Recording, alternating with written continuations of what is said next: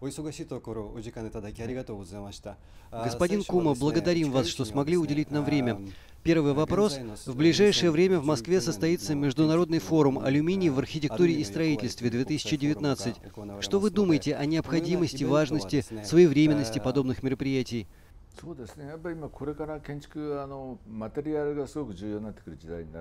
Действительно, наступает время, когда роль материалов в архитектуре чрезвычайно важна.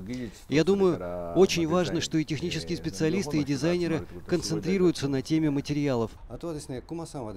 Господин Кума, вы экспериментируете с новыми материалами, придаете им новую форму и смысл. В своих работах вы широко применяете алюминий, превращая его то в пористый камень, то в трехмерные складки, вид которых меняется в зависимости от угла зрения. Почему вы выбрали алюминий? Какие эстетические и архитектурные задачи может решить этот металл?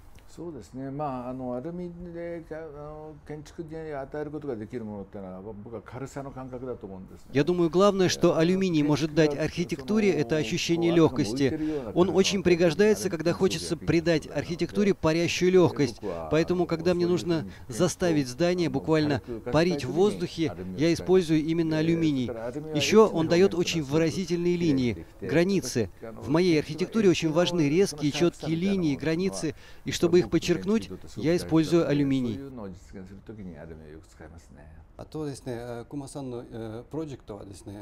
Господин Кума, в своих проектах вы часто используете фасады-ширмы из различных материалов. Например, великолепный проект здания музея изобразительных искусств рядом с озером Тайху в Китае с удивительным экраном. Почему для этого проекта вы выбрали алюминий? Не могли бы вы также немного рассказать о технологии изготовления таких экранов?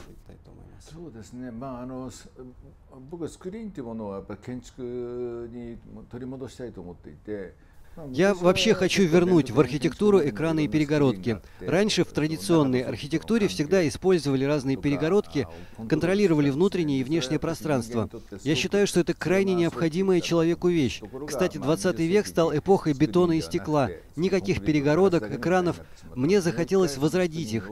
Я использую алюминий. Если говорить о причинах, то главное заключается в том, что легкость, присущая алюминию, позволяет не делать перегородки тяжелыми. Для перегородок, экранов важна легкость. Алюминий – отличный материал для этого. А не могли бы вы подробнее рассказать об этом проекте в Китае? Для проекта возле озера Тайху в Китае я использовал L-образный алюминиевый профиль. Соединяя части профиля, я сконструировал экран. И одновременно тот же материал пошел и на изготовление крыши здания. Интересная особенность этого L-образного профиля – даже при небольшом изменении угла зрения теневые участки меняются. Цвет теней, падающих на алюминиевый материал, придает форме еще большую глубину. Весь дизайн этого китайского проекта продумывался вокруг темы «Алюминий и тени». Господин Кума, вы создали целую лабораторию, чтобы изучать свойства различных материалов. Есть ли алюминий среди этих материалов, которые вы там изучаете? И какое самое главное преимущество? Какая сильная сторона алюминия? Самая важная его особенность? Для каких архитектурных задач алюминий наиболее эффективен? Я считаю свое проектное бюро скорее научной лабораторией, лабораторией для изучения различных материалов. Среди других материалов изучаю и алюминий, делаю с ним разные вещи. Например, с помощью процесса анодирования мы придаем алюминию металлический блеск. Или непосредственно на алюминии пропечатываем древесные узоры, чтобы получилась фактура под дерево. Алюминий очень к этому расположен. Вообще и дерево, и алюминий – это очень легкие материалы. Из них можно создавать любые формы, поэтому древесная фактура хорошо ложится на алюминий. В последнее время я использую очень много алюминия именно с такой напечатанной древесной фактурой. Действительно, алюминий легкий и прочный, поэтому его можно использовать и для каркасов зданий, и для экранов, перегородок. Именно этой своей двойственностью он и интересен, я думаю. Господин Кума, а что ваши коллеги думают об алюминии? Как в Японии в основном применяют этот металл в архитектуре? Может ли японский опыт быть интересен за рубежом и в частности в России? В Японии алюминий — это родной и любимый материал. Характером он очень подходит для моей страны. Японцы всегда любили древесные материалы, и алюминий обладает той же легкостью и четкостью линий, которые присущи дереву. Я считаю, что в современной архитектуре японцы научились очень умело применять алюминий. В России я тоже реализую свои проекты и также использую алюминий. Поверхность алюминия воспринимает окружающие цвета, поэтому мы видим еще одну интересную особенность этого материала. В разные времена года, в разные сезоны он выглядит немного по-разному. Для архитектора очень важно чувствовать пространство. Это важнее материалов и технологий, то есть ощущение пространства стоит на первом месте, а материалы и технологии, как правило, на втором. А возможно ли, чтобы все изменилось с точностью до наоборот? Например, бывало ли так, чтобы материал подсказывал вам идеи для организации пространства, и в частности алюминий? В архитектуре 20 века на первом месте была форма, на втором пространство и на третьем материалы. Но я думаю, что в дальнейшем материалы станут самым главным. Ведь именно материалы непосредственно соприкасаются с человеком, человеческим телом, воздействуют на него. Материалы несут в себе информацию, посыл. Ингредиенты для изготовления пищи и строительные материалы — это по сути одно и то же. Когда мы готовим еду, нас больше интересует не как нарезать мясо, а какой у него будет вкус. Так и в архитектуре. Я считаю, что эпоха, когда нас будут больше интересовать материалы, а не формы, уже началась. Господин Кума, а что ваши клиенты думают об алюминии? Как они реагируют на этот материал?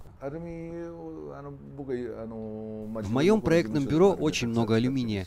При строительстве нового Олимпийского стадиона мы также используем этот металл. Здания, построенные с применением алюминия, не будут тяжелыми. Клиенты понимают, что если здание выглядит тяжеловесным, это отражается и на нашем настроении, делает его тяжелым.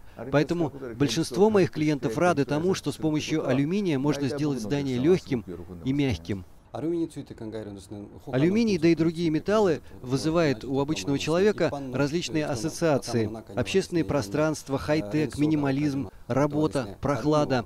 Господин Кума, когда вы думаете об алюминии, какие эмоции вы испытываете? Можно ли сделать алюминий уютным, комфортным?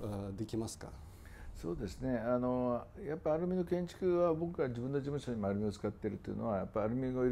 моем проектном бюро использовано много алюминия, потому что в такой среде находиться комфортно. Алюминий можно использовать не только при строительстве, но и для изготовления мебели, осветительных приборов. Я думаю, что это очень интересно. Я считаю, что обустройство всего окружающего пространства с применением алюминия станет возможностью приблизить архитектуру к человеку, сделать ее мягкой, уютной. Если говорить о современных мировых тенденциях в архитектуре, то какие из них привлекают ваше внимание?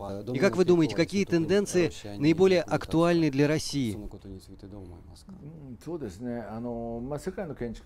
В мировой архитектуре сейчас такое время, когда строения стремятся сделать еще более легкими, а толстые стены тонкими.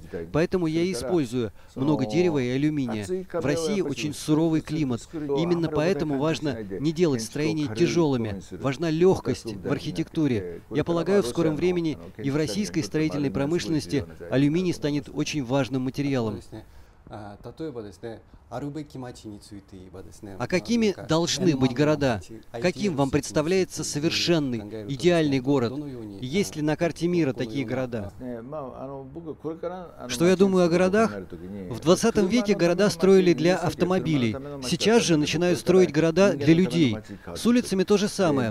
Необходимо строить улицы для людей, а не для машин. И в таком случае материалы для обустройства придорожного пространства опять выходят на первый план. Нужно использовать не бетон и железо, а алюминий и дерево, то есть увеличивать количество материалов, приятных человеку.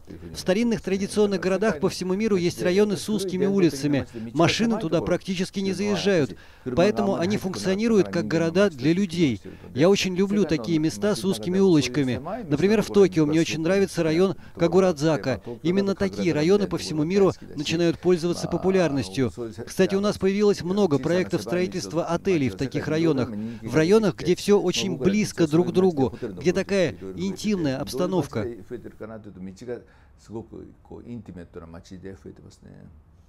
Есть ли у вас идеи относительно новых способов использования алюминия в ваших следующих проектах? Алюминий применяется не только для отделки зданий. Его можно использовать для различных конструкций при строительстве, для изготовления мебели. Я думаю, сфера применения алюминия будет расширяться. Из алюминия можно изготовить и маленькие предметы, и большие объекты. В этом его отличие от бетона и других материалов. Я хочу работать именно в этом направлении, заставить алюминий проявить себя и в больших, и в малых формах. А не могли бы вы немного раскрыть свои профессиональные секреты? Как вы разрабатываете концепцию архитектурного пространства? Бывают ли сложные пространства, простые пространства? И есть ли у вас вообще любимые здания и сооружения? Когда я создаю какое-то здание, самым важным для меня является то, как будет ощущать себя человек, находящийся в этом пространстве. Для этого у меня есть секретный прием. Я обязательно делаю реальный макет. При изготовлении макета использую реальные материалы. Например, здесь будет алюминий, здесь дерево, а там камень. Делаю его в натуральную величину. И сразу понятно, что почувствует человек, увидев это. Я думаю, мало кто проектирует таким образом. Какое бы строение я ни проектировал, я обязательно делаю его макет.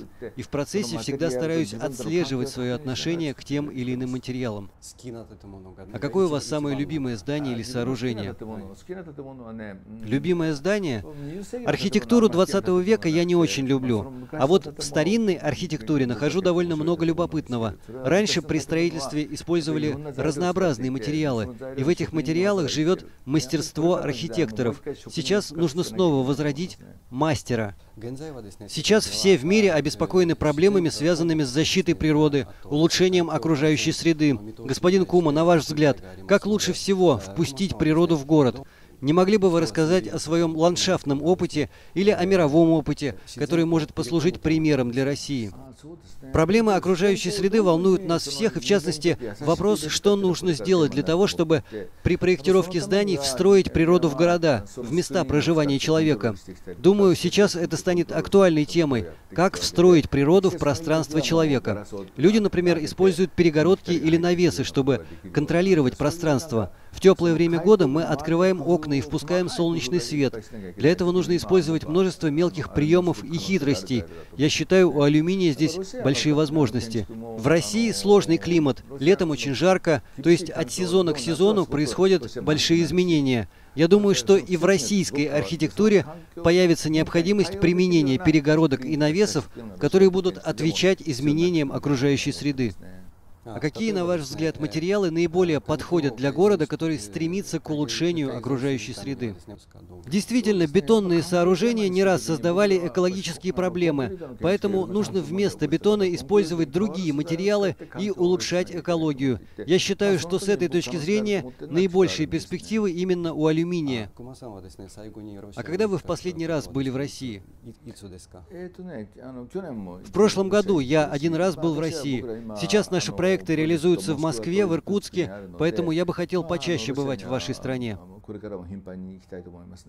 А как вы можете оценить архитектуру и атмосферу российских городов? Где вы успели побывать в Москве? Понравилось ли вам что-то особенно? Вы бывали и в других городах в России. Расскажите о своих впечатлениях по поводу их архитектуры и атмосферы.